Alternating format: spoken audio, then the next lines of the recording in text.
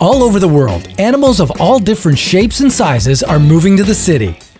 There are wild boars taking over the streets of Berlin, peregrine falcons nesting atop city skyscrapers, and monkeys causing chaos in India. But why would these animals choose our concrete jungles over their natural environments?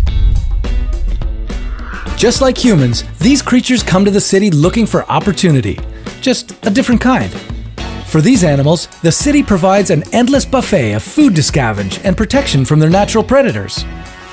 Some species, like the raccoon, don't just survive in the city, they thrive in it. And some are evolving at an astonishing pace to make the new environment work for them. What brings these animals to the city in the first place? How can they survive outside of their natural element?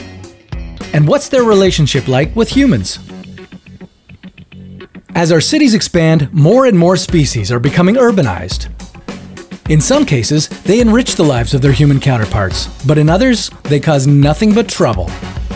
Meet the monkeys of urban India and Thailand. In the city of New Delhi, approximately 30,000 monkeys call the streets home, and they terrorize local humans. They steal food, break into parliament buildings, and have even pushed people off balconies. Yeah, it's a big problem. But it's a problem that was created by humans.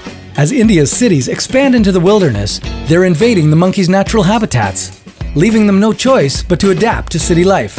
On top of that, it's Hindu tradition to feed the sacred monkeys. And as long as there's a continuous supply of food, they're not going anywhere. On the other side of the world, in North America, a different kind of furry creature thrives within the city limits. Raccoons live 10 times more densely in cities than they do in their rural habitats. They're very versatile. They can eat just about anything and can find shelter in any of the countless buildings or garbage piles scattered throughout a metropolis. With basically no predators in the city, the raccoon population is continually growing and becoming smarter.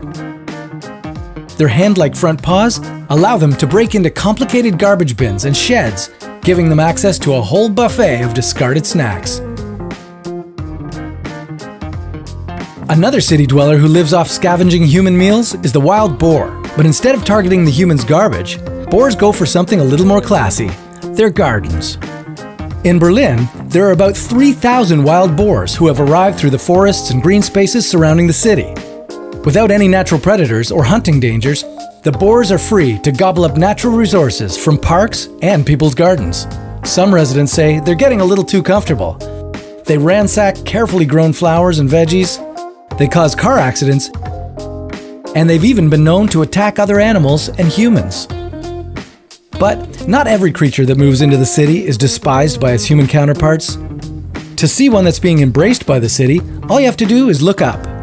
Peregrine falcons were once on the brink of extinction, but they've made a comeback, thanks in part to city living.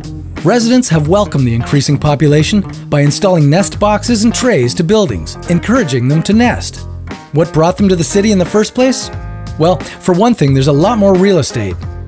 Tall buildings mimic their natural cliff face habitats, providing good vantage points and a flat ledge to nest on.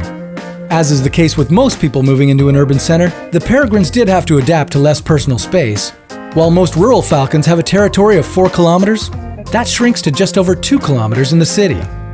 But with the plethora of prey at their disposal and protection from hunters, that sacrifice seems to be more than worth it. So the next time someone complains that there's not enough nature in the city, tell them to look harder.